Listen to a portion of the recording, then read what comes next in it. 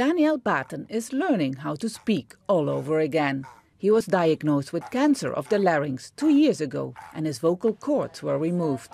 Now he formulates words using his breath. I got ill after smoking 2 packets of cigarettes every day. Now I regret it. I needed to have an operation. More and more patients are coming to speech therapist Helena Suwardi. My patients are becoming younger. First they were all older than 50, but now I have many patients in their 40s and even in their 20s. Smoking is on the rise in Indonesia. The country has the world's largest population of male smokers and its cigarette industry is expanding. 1 in 5 children start to smoke before the age of 10. To warn against the risks of smoking, the Minister of Health has launched this campaign about a child who had to leave school because her father spent most of his income on cigarettes.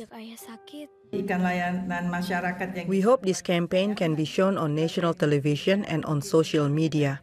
Although I know it will be difficult to air it on television because TV channels only look for profits.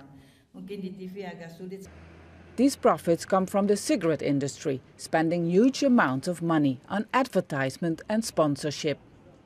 The cigarette lobby is much stronger. They have the money, okay? They have the money to buy people.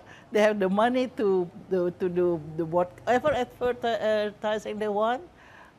Money is very powerful. Health officials are fighting an uphill battle against the country's powerful tobacco lobby, which not only contributes 10% to the national budget, but according to the government also employs 6 million people, from farmers to cigarette sellers. Ahmad is in the final stages of lung cancer. He smoked for 22 years. I didn't know what the risks were of smoking. Everyone was smoking, so I just joined. Now I'm like this. When you are young, you just want to be cool.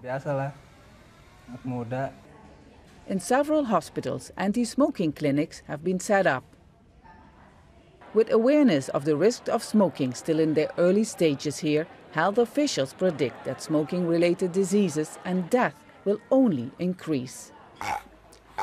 Daniel Baten now warns people about the effects of smoking. Although in the small shop he runs, he still sells cigarettes. Step Fasen, Al Jazeera, Jakarta.